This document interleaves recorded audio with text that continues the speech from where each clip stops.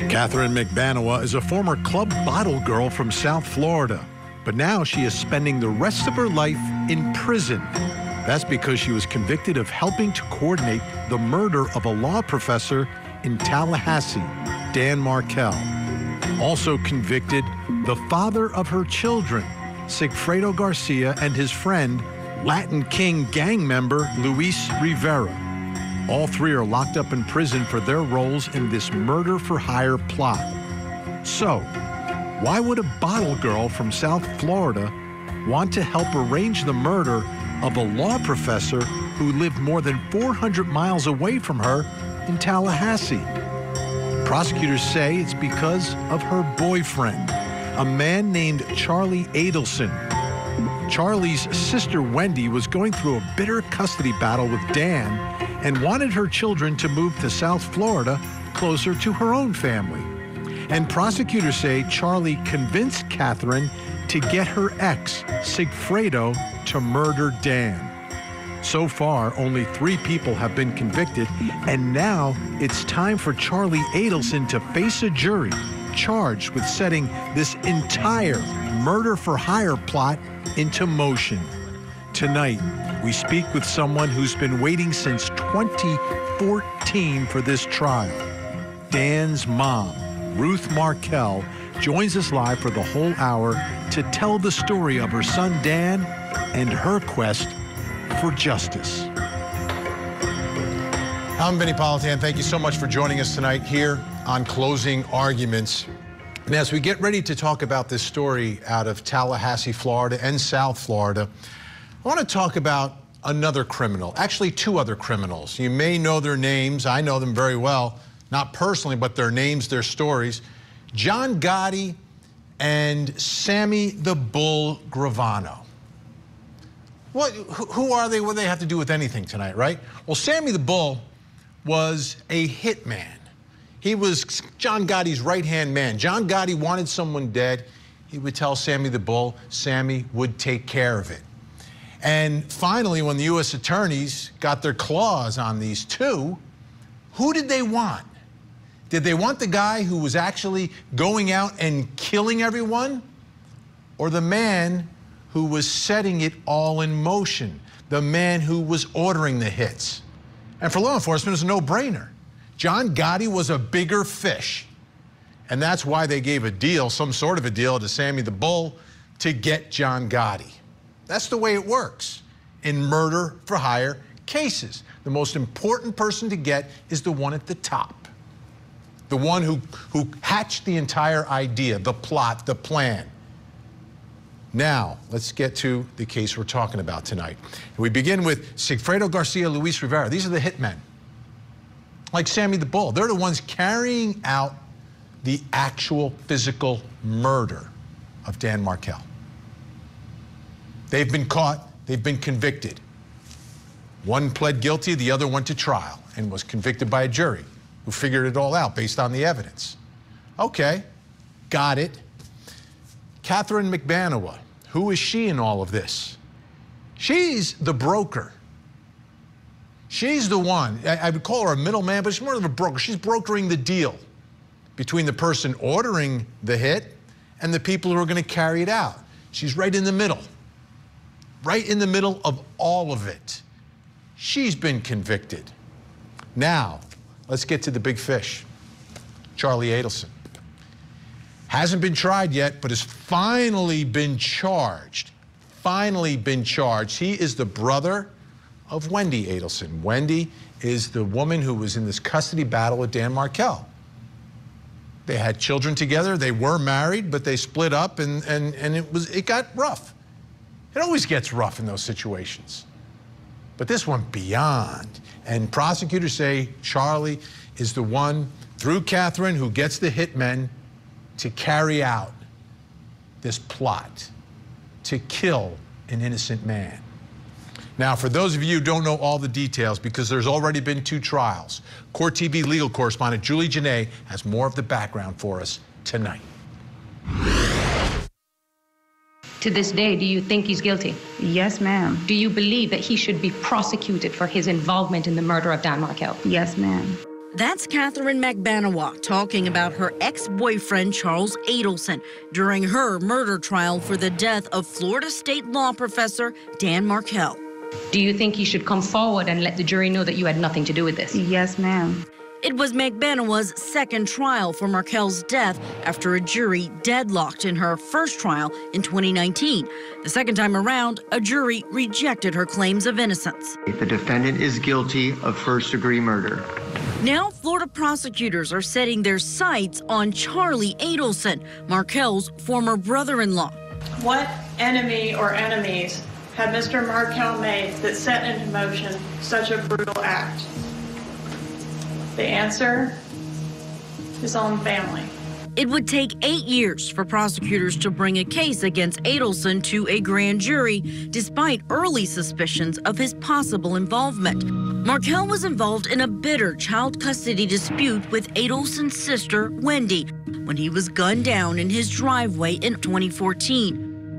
Wendy Adelson testified that there was ill will between her ex-husband and her brother. He had bought me a TV when I got divorced and said it was a present and made a very bad joke and bad taste that it was cheaper than hiring a hitman. But prosecutors say Adelson did hire hitmen with McBanawa's help. Sigfredo Garcia, the father of McBanawa's children, and Luis Rivera, a gang member and friend of Garcia's. Rivera pleaded guilty in exchange for testimony implicating Garcia as the gunman and McBanawa as the link to the Adelson family. I gave him the truth, bro. I'm not gonna go back and forth with you, man. I gave him the truth. Like, it was Katie and Garcia. It was all three of us was involved. Investigators used a sprawling web of surveillance video, wiretaps, and cell tower data to connect a vehicle that was leaving the crime scene to Garcia and Rivera. Connecting McBanawa to the plot would prove more difficult because she wasn't involved, according to McBanawa's lawyers. It wasn't through Catherine McBanawa. This wasn't something that was negotiated through Catherine McBanawa. It was about her. The communications that we have between Sigfredo Garcia and Charles Adelson in the weeks before the murder, in the days before the murder, are consistent with the fact that there was a deal between the two of them, and part of that deal was Charles Adelson breaking up with Catherine so that Sigfredo could get back the woman that he loved so much. What's different now? Leon County prosecutors say they have a new version of secretly recorded video showing McBanawa and Adelson in a restaurant in 2016 with enhanced audio. If a badge comes up to you, tell them have a nice day, officer. Listen, if they want to charge you with something, charge me. If not, I don't talk to cops. Prosecutors showed the video to the jury in McBanawa's retrial and to the grand jury that indicted Charles Adelson. The piece of evidence was something that I did think was important, and I've always felt like if we could just get that clarified, that would make a big difference potentially in the case, so I was really happy to have that piece of evidence to present to the grand jury. Charles Adelson now faces the same charges that McBanawa was convicted of: first-degree murder, conspiracy to commit murder, and solicitation to commit murder. Adelson has pleaded not guilty and maintains his innocence. Now, there was something in Julia's report that I don't want you to miss. She said it took 8 years to charge Charlie Adelson, the big fish in all of this. That's a long time. That's a long time. Think about the family that had to go through all of that and wait for that moment. And now there's going to be a trial, which you don't know what's going to happen at a trial. You don't know. They're very unpredictable. You see them on Court TV all the time. So let me bring in our very special guest tonight, joining us from Toronto, Ontario, the mother of the victim, Dan Markel, and the author of the book, The Unveiling, A Mother's Reflection on Murder, Grief, and Trial Life. Ruth Markel is with us. Ruth, thank you so much for being here tonight. Let me start. I want to start right with Dan. When I say Dan Markel, what do you think about? What comes into your mind after, you know, I know you've been through so much, you and your family, but when you hear his name, what are the images, the thoughts that you have? First of all, I want to thank you for inviting me. I know you've been doing a lot of story time on the Dan Markel murder, and I really appreciate it. And thank you again. To answer your question, when I think about Dan, I think about him today as a father. I think about all the time that he spent with his children, and he only wanted to be with his children. He used to go to their daycare, and in the mornings he would go in and have breakfast with them. And then after that, he would later on pick them up and always take them to the park and do certain things. So for me, as much as he was acclaimed, very acclaimed lawyer and a scholar and so forth, for me, he was the thing that I loved most about him is how he grew into this exceptional father. That's so great to hear, that image is just etched in your mind. I'm so glad to hear that tonight. I want to kind of walk through so we have a better understanding of what really happened here. Can you tell us about this relationship? Like, where was Dan in life when he met Wendy, and how quickly did they fall in love, get married, and start a family? Well, that's a good question. So Danny had always wanted, we're Canadian, first of all. Danny always wanted to go to Harvard, Yale, or Princeton. And of course he did that. And he did the very successful route of people who finished Harvard, graduated law school, went into England, got another degree in government, did another year in Israel, came back to the States and finished law school. And then he clerked. And he went to Washington, and it's his first job. And that was really the most important thing that he did at the time. He also started, I wanted to tell you one other thing about him. He started something called Prof's Blog, which made him very acclaimed. Prof's Blog is a blog for lawyers. Dan started that in 2005. And believe it or not, Facebook started at Harvard in 2004, but only came out public in 2006.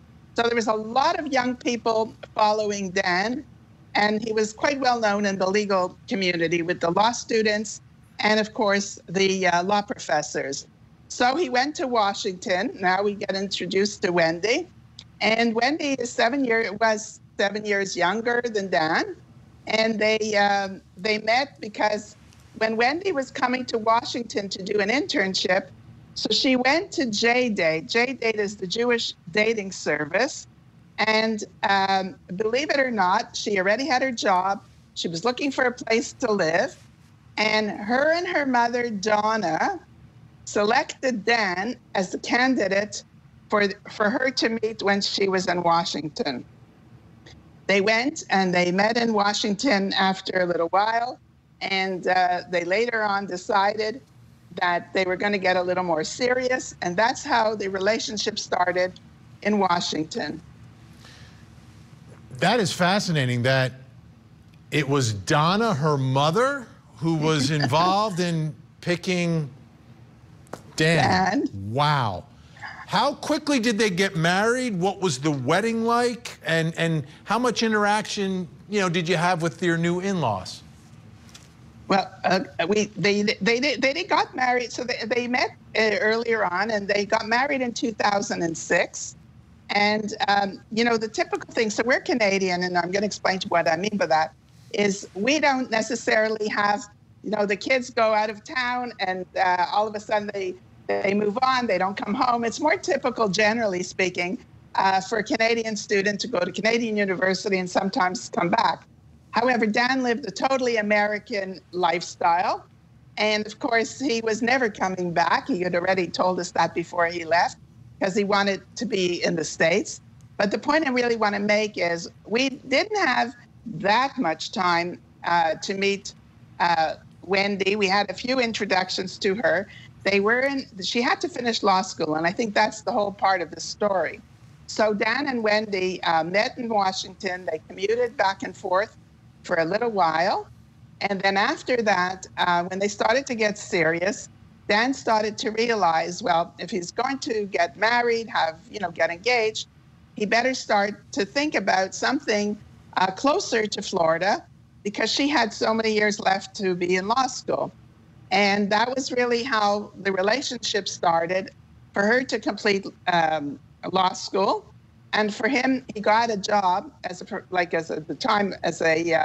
her professor, well, was a professor right away, but at FSU, Florida State University. And that's how the relationship really nourished itself. And they're together, they get married. Any initial impressions of the Adelson family for you?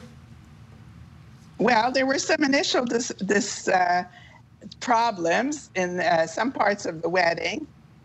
So I'll explain to you one issue which did continue later on.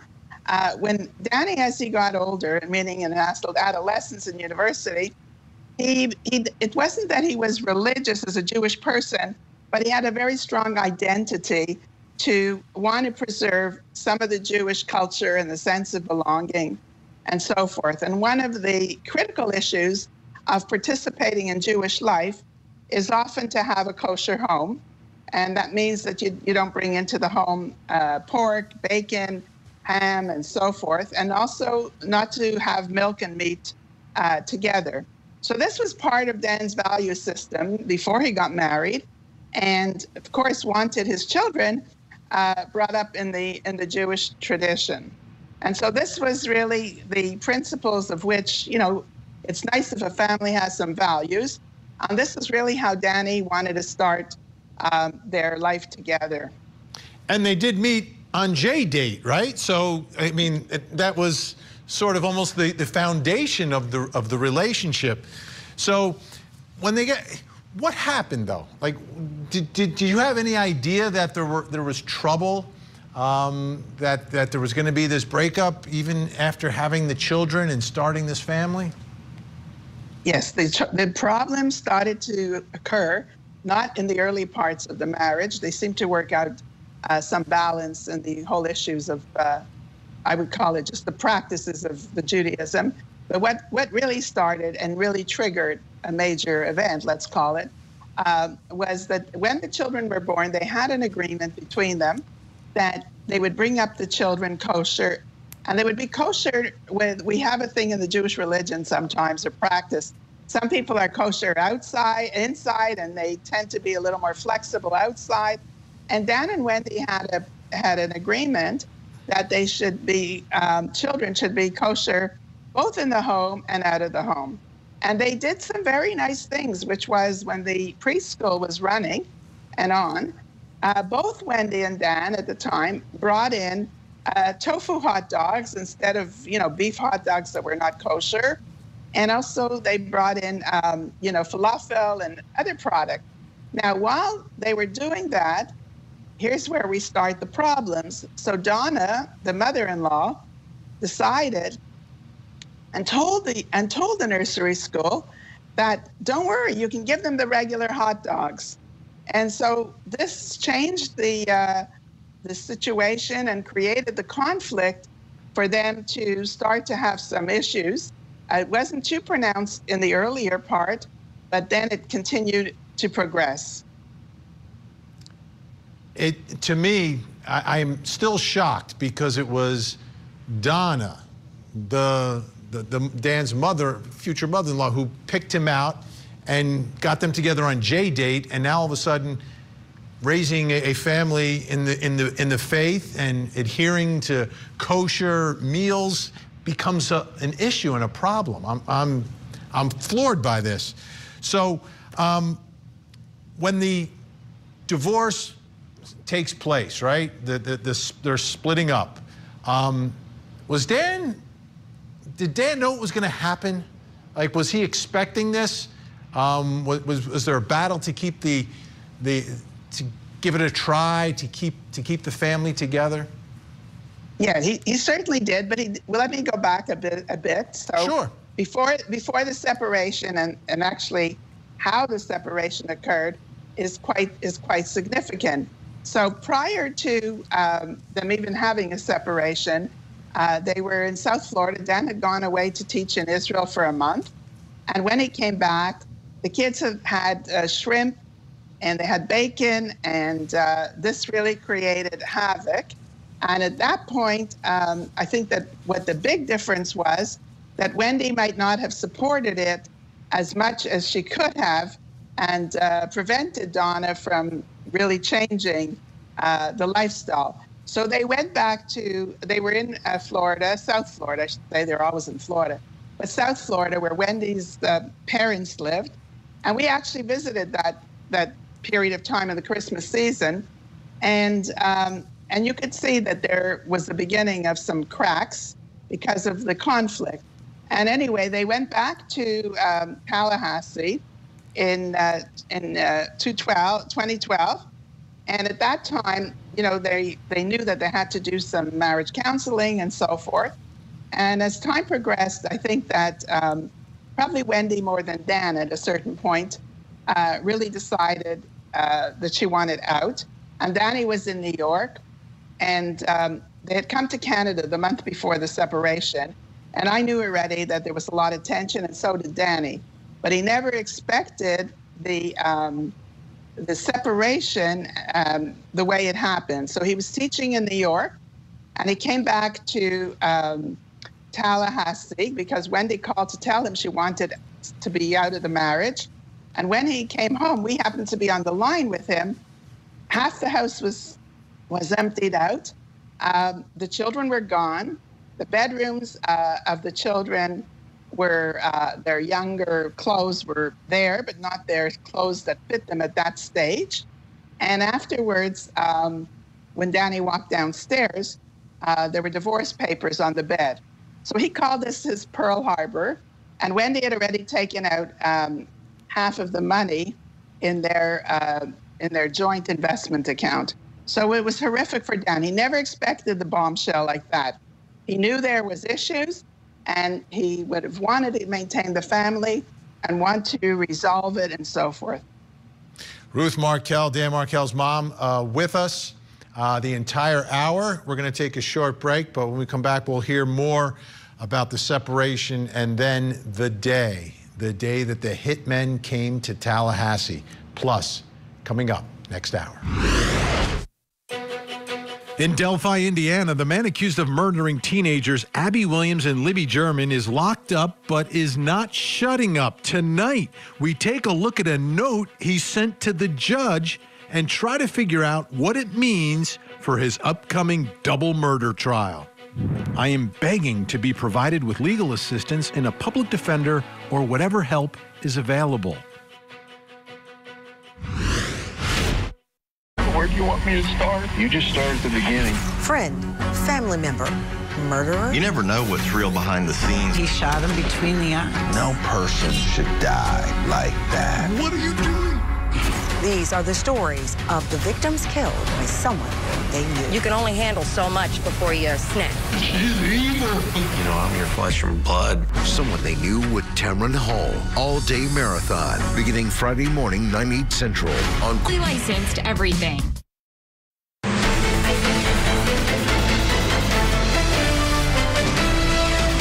Did he mention hiring a hitman to kill your husband? Objection, hearsay. Overruled. No.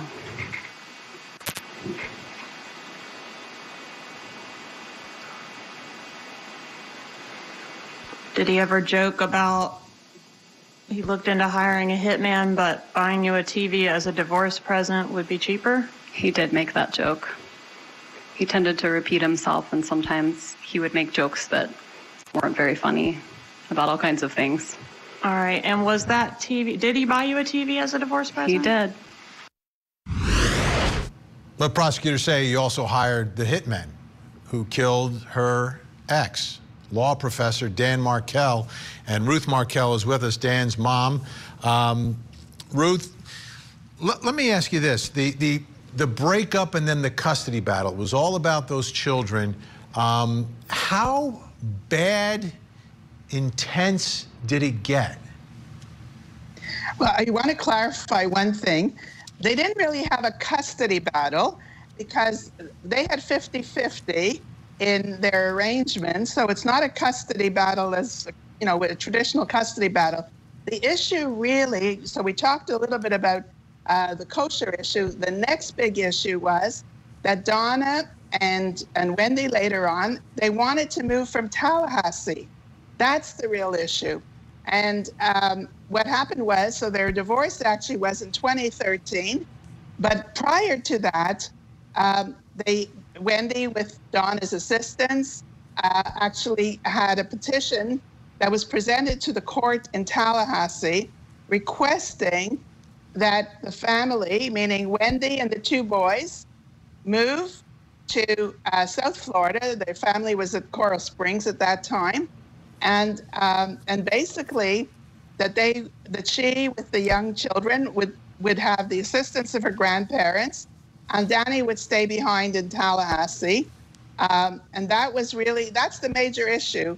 It's the geographic mobility of leaving Tallahassee that's really the next big factor in the actual divorce situation. And then the judge, this was the big part, the judge declined and told them that they cannot tell, meaning Wendy and Donna, that they were unable to move. She did not accept any part of the motion because they had a loving father involved, and they both had jobs at Tallahassee University and at FSU. And the point I'm making here is that was a very clear message. And not only that, the judge actually said that they could never really reintroduce this issue again. So they had their backs, and particularly Donna, against the wall. And that's the issue. It's not a traditional custody issue.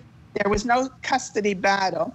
It was really a geographic location of where they could be moving. As you know, when there's two families, two parents who were split, it's a question of how are you going to make the arrangements? And that's the issue. Absolutely. And for people not familiar with the geography of Florida, Tallahassee is like more than 400 miles away from South Florida. It's not like you can just, bop over there and just jump over to the next town. It's like going like 3 states away. So let's talk about the day that Dan was assassinated in his driveway. Where were you? How did you find out? Actually, we live in Toronto, the family, but I was in Montreal visiting. We have an aged uncle who's really the father figure and the grandfather figure, who was 97 years old in Montreal. And I was in Montreal visiting, and they couldn't get a hold of us. Dan was actually shot 11 a.m. in the morning, and we didn't get any notification until about 5 or 5:30. And then I got a call in Montreal, and then afterwards, some of Dan's friends and others had called a rabbi. He was now in the hospital. He was shot. They already knew that there was hardly any chance of him surviving, and they basically told me. They called me. The rabbi from Chabad, that's a Jewish organization, and Tallahassee, called me, along with the emergency doctor, and Phil Dan's father already knew about it, and what they told me was, scary as crazy, that he probably won't make it and he would die about 1 a.m. or 2 a.m., which is exactly what happened. So he was shot on July 18th and died on July 19th, 2014. 2014, 8 years ago. Right. So in the aftermath of all of that, what has it been like for you, this journey of 8 years from that day to where we are now? I'm really glad you asked that question, because that's really, I did write a book. It's called The Unveiling, a mother's reflection on murder, grief, and trial life. And the reason I wrote the book, and I'll tell you what my perception of all of the issues related. This is a very glitzy case, a very glamorous case, as you know, and had a lot of publicity, but the victim is lost. And this is the purpose of the book. And also, the victim is sometimes described as the orphan of the criminal system. So what the meaning of The Unveiling is, which is the title of the book, in the Jewish tradition, after there's a funeral, we have a ceremony or a ritual where you put the tombstone on the gravesite, and there's writing on the tombstone, an inscription about the person, but we cover it with a piece of fabric until there is a ritual where everybody comes together for a service. Now, why this is so important, and I talk about the grief, I was very distraught before, like the 8 months prior to this unveiling ceremony and service. But my deep, deep grief started at that moment in time when I actually saw the tombstone covering the gravesite, the finality of it. And that's really where my personal grief story started. You know, the expression, it take a few nails, and the last few nails in the coffin, hit the coffin. The second purpose, which is more important, and really why I want to talk about it tonight, is to lift the curtain to the public and show the public what the family is going through, the whole experience of the victim experience. And this is critical because, you know, there's so many shootings in the States. We have plenty in Canada. 1 million people lost their lives in COVID, probably more now. And people are facing so much loss. But the criminal system experience for the victim is very different. And there's two descriptions of what the family is going through. One is, one is called homicide survivors. And as homicide survivors, we're dealing with a sudden loss, final death. Now, this is different from other trauma. It's researched as different. That's one factor. The second factor is the whole experience about going through the criminal system and the fact that there's hearings, investigations. As you know, in this case, we've already had 2 trials, many hearings at the beginning. Now we just finished, as an example, Catherine McManus was just convicted in May in 2022. In July 2022, there was her sentencing. In September, there was the actual Arthur hearing for Charlie Adelson. So our life doesn't stop, even although a trial is not happening. And as right now, Catherine McManus is actually having an appeal. So we, the victims, go through all this. It's a roller coaster lifestyle. And that's the reason I wrote the book, so the public can really see what is happening to the family. Absolutely. And you're so right. It is the part of ours, and we try to keep that balance when we can, but the trials and everything, it's always so focused on the defendant, the defendant, the defendant. Ruth Markel is with us. She's staying with us. We have much more to cover as we talk about the story of her son, Dan Markel, and her search for justice. Don't go anywhere. State of Florida versus Sigfredo Garcia. We, the jury, find as follows. As to count 1, the defendant is guilty of first-degree murder. We, the jury, find as follows. As to count 2, the defendant is guilty of conspiracy to commit first-degree murder. We, the jury, find as follows. As to count 3, the defendant is not guilty. So say we all, this 11th day of October 2019. Before 9 now.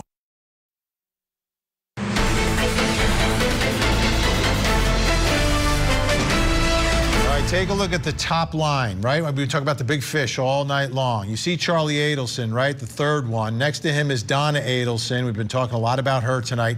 Wendy Adelson, that's Dan's ex. And then all the way to the right is Donna's husband, Harvey Adelson. Ruth Markel is still with us. Her son, Dan, was shot and killed by 2 hitmen that prosecutors say were hired by Charlie Adelson. Ruth, how would you describe your relationship, your interaction with the Adelson family before Dan's murder and after Dan's murder? Well, before Dan's murder, so remember, we're not geographically in the same country, never mind location. They lived in Tallahassee, and Wendy's family lived in South Florida. So we did have, of course, we had several nice, very nice occasions. So both are boys, the 2 children. The first one is, the elder one's name is Benjamin, and the younger one's name is Lincoln. And the tradition of a Jewish boy's birth, after 8 days, there is a ceremony called a bris. And we did see them then. We saw them. We would go every year, like many Canadians, to Florida. We would go pretty much Christmas time, and then we would see them again. But it wasn't like, a highly interactive situation, because if we went to visit Dan, the parents, Wendy, Donna, and Harvey, were actually in South Florida. So we did see them. After the murder, I wanted very much, no matter what, to make sure that we had contact with both Benjamin and Lincoln. And actually, we visited. I took my Canadian grandchildren, who are considerably older than Dan's boys, and we visited, many times during the year in the first 2 years. And that was really my attempt and their acceptance, Wendy, to have the continuity of the relationship in that early period. We've spoken a lot about Donna Adelson tonight. Very close with her daughter, Wendy, obviously, but it seems like she played a very important role in Wendy's life and the decisions. What was Dan's relationship like with Donna? Well, I think there were, in the earlier years, it wasn't too difficult, but then it became very, very tense, particularly as Donna was instrumental in undermining Dan's religious identity and had no respect for it.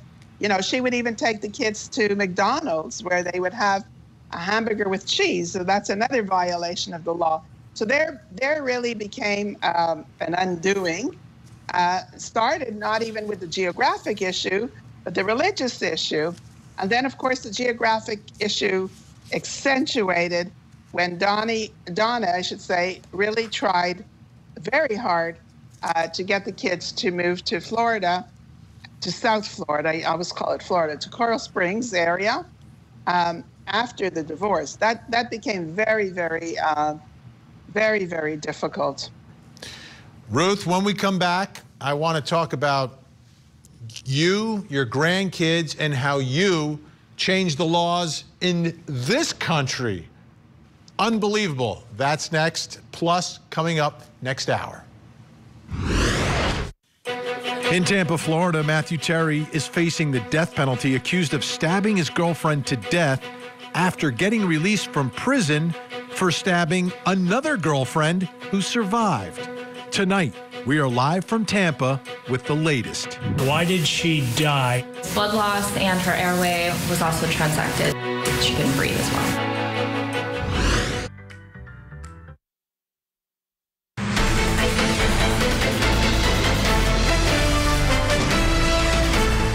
In the more than 8 years since Dan was brutally murdered, the Markel family has endured unfathomable grief and loss. Their only son was stolen from them, and members of the Adelson family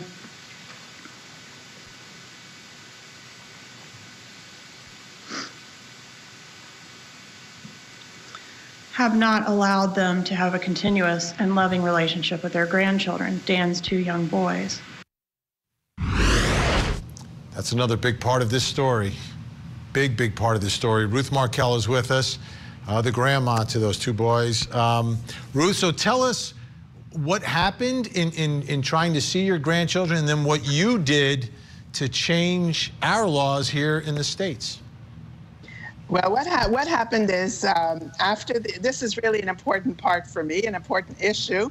And for a lot of grandparents, grandparent alienation is a huge social problem. But for me specifically, what happened is, after the arrests in 2016, so it was after Garcia, Rivera, and later on Catherine McBanoa were arrested, Wendy decided that it was not a good situation for us to be continuously visit. She had changed the boys' names in 2015, so that's a year before the arrests, and she changed their names from Markel to Adelson at that point.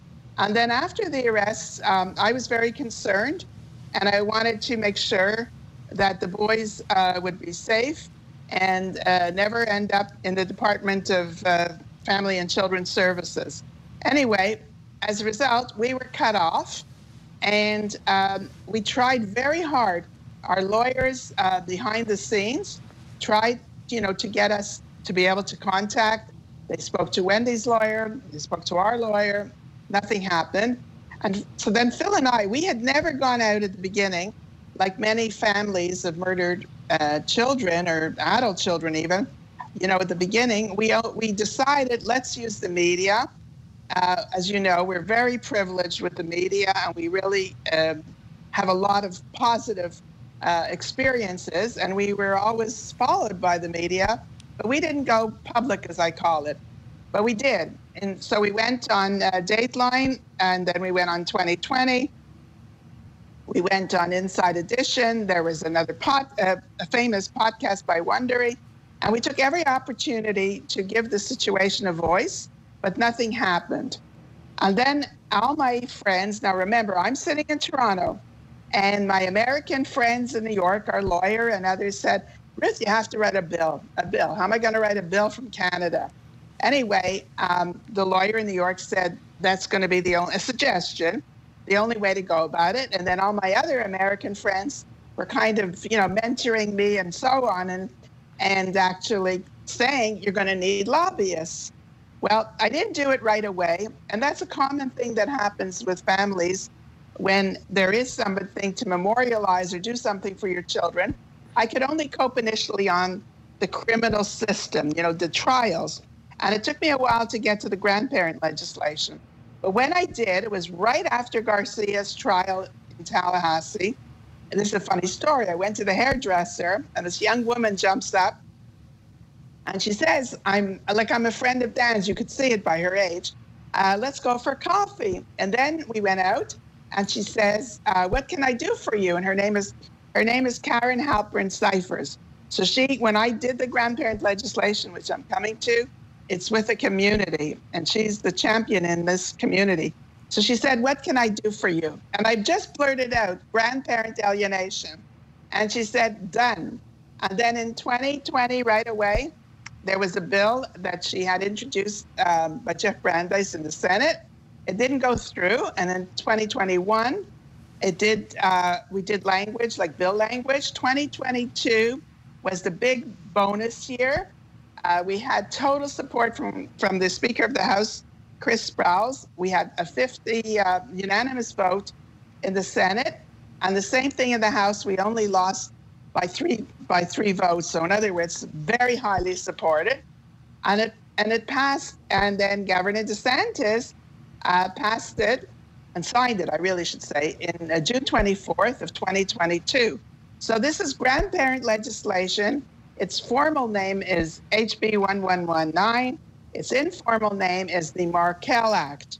And we're really, really thrilled with this opportunity. And what it is, it's very specific that in certain circumstances, the visitation of grandparents can occur if there's a deceased spouse, and the other spouse is either involved, either civilly or criminally if there are findings.